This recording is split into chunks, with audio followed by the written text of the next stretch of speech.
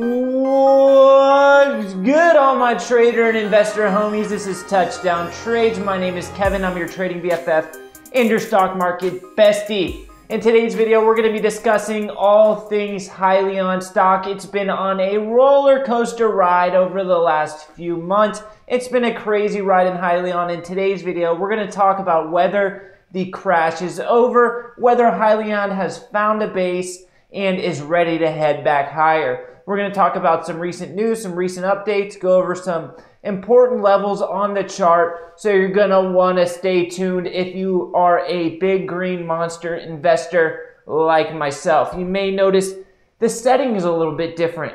I'm not in the Touchdown Trade studio and bunker right now because I just got so depressed over the election. I really thought Kanye West was going to win. So when I realized he was not going to win the election, Kanye was just going to remain a rapper and not the president, I decided I need to get away for a little bit, decompress. So I'm at my family's land. We got some land in North Carolina, some property in North Carolina. So I'm kind of here just chilling out, decompressing, getting this election depression off my chest. Kanye, I thought he was going to be a great president. I really had a lot of hopes that he was going to win, but it didn't look good for him. So I decided to take a vacation, but the market never sleeps, so we're going to be breaking down Hyliion stock. If you're new to the channel, consider subscribing, and I only ask one favor. Each video, I only ask one favor, and that's to like the button. Just go down there and start clicking all the buttons and like the button. All right, let's jump into Hyliion stock, some news, some updates, and break down the chart. Let's get it. Before we get started though, check out the link in the description for Webull after the video's over because they're offering an amazing deal right now. The best broker out there. Webull just released their new desktop platform. It's amazing. They're not offering 1 or 2 free stocks. They're offering 3 free stocks. So they're offering 3 free stocks and you have a chance to get a share of Facebook, Google, Starbucks. It's a great offer, the best offer out there, so check it out after the video's over. Link in the description. All right, so Hyliion has been on a crazy ride over the last couple months. It's been tough to be a Hyliion investor. It's been tough to be a believer of the big green monster because we ran up, hit highs of $58 a share, and then we've since crashed down, found a base at $15, and that we've had a very strong last couple of days, hitting that $15 level and currently trading up over $23. We're up about a little more than 20% over the last 3 trading days or so. And so what caused this crash? Well, it's really simple, honestly. So you had a lot of retail traders, so-called dumb money, buying up here near the highs, expecting a post-merger push, right? A post-merger run-up. Smart money, institutional hedge funds and institutional traders, when they see small orders come through, 50 shares, 100 shares, 25 shares, they know that's retail money coming into the stock. And when they see that the trapping is available, they're ready to pounce and trap those retail traders. So what the smart institutional market-making money did is they got short up here at the highs right after the merger. And they rode this thing back down, and it's the most obvious case of market manipulation I have ever seen. They made money on the way up, they rode it up, and then they rode it down. And you had retail traders stopping out all the way down, big money getting short all the way down, and it just created a selling frenzy. You hear a lot about buying frenzy. This was a selling frenzy. You have people up here stuck and their brokers buying them in on margin calls, and it was just selling, selling, selling for the last few weeks.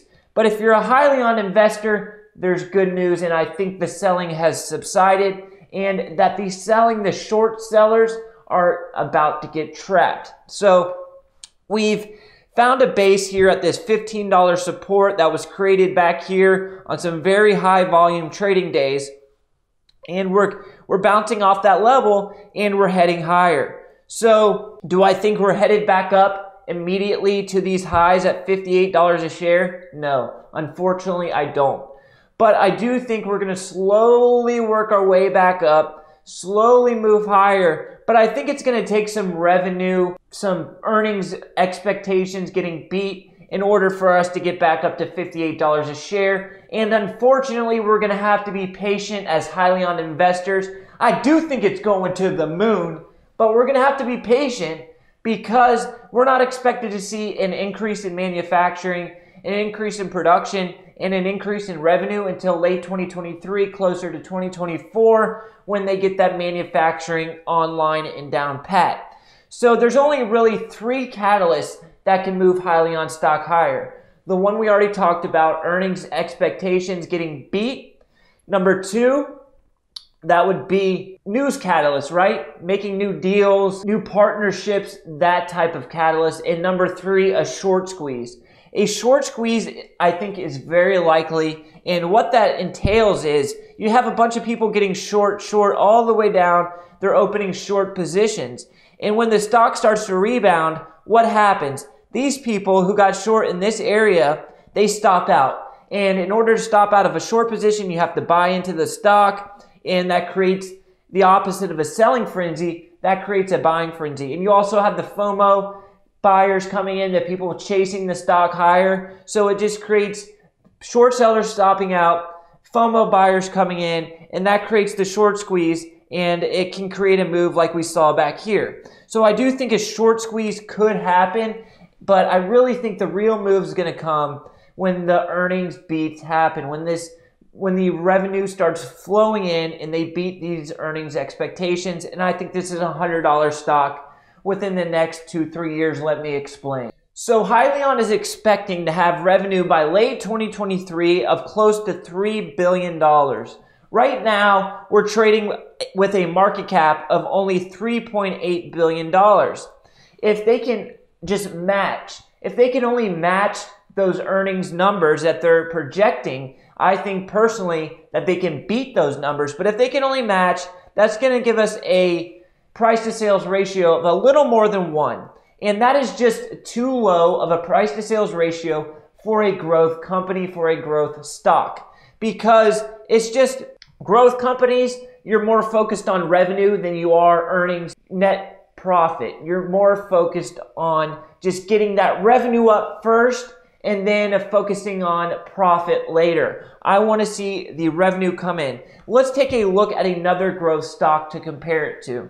So I am going to compare it to Tesla's numbers, Tesla's ratios. And I know you Tesla bulls out there, me included, you're going to say Tesla's not a car company. Tesla's not just a trucking company. You can't compare Hyliion to Tesla. Tesla has robo-taxis, autonomous driving, solar, and common consumer EV. But they're both growth companies, and growth companies should have similar price to sales ratios. And let's say Hyliion, right now Tesla has a price to sales ratio of 15. 15 after being well more established versus a company like Hyliion who's still in its infancy.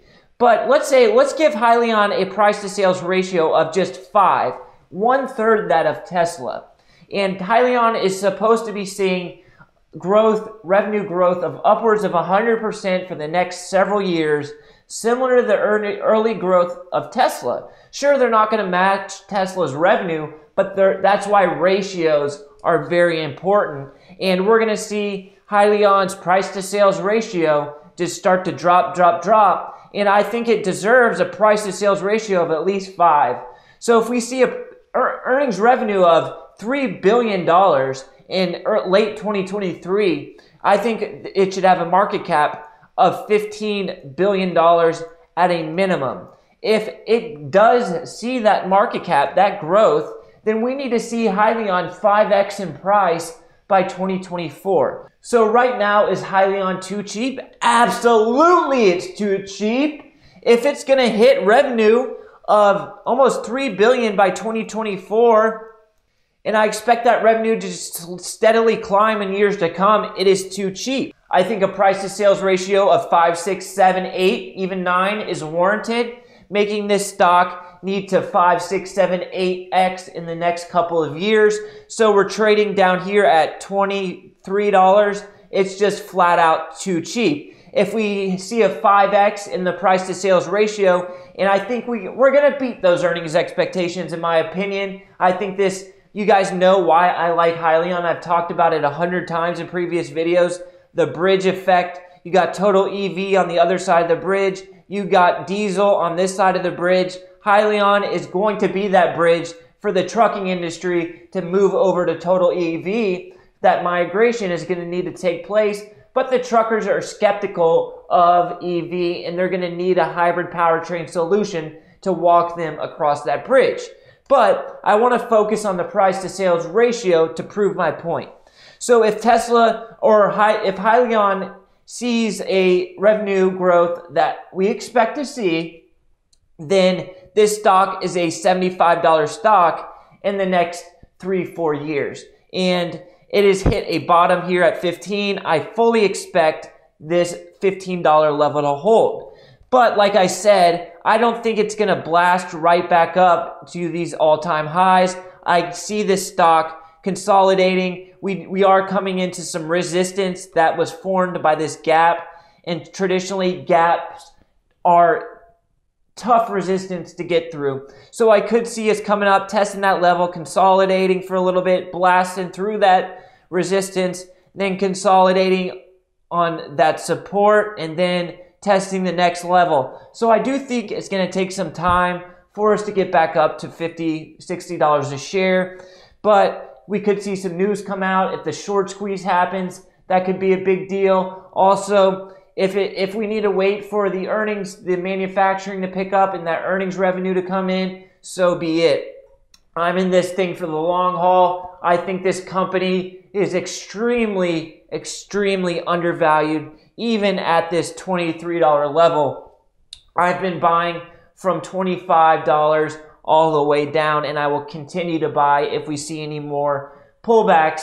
And I think we are trading over $30 a share by the end of the year. That's right, I'm calling it here. We're making a call, a price target, a price forecast, a price prediction, whatever you want to call it. I'm calling $30 a share on Hyliion stock by the end of 2020. That's right. All right, guys, that's going to wrap up this video. I hope you got something from it. If you did, make sure you like the button. If you're not yet a subscriber, what in the world are you waiting on? Do me a favor and subscribe to the channel. Turn on the notifications so you get alerted every time we post a video. Also, check out that link for Webull. The deal is amazing. That deal that they're offering is the best deal out there. In my opinion, it's the best broker out there. So check it out. All right, guys, until next time, peace out, trader homies.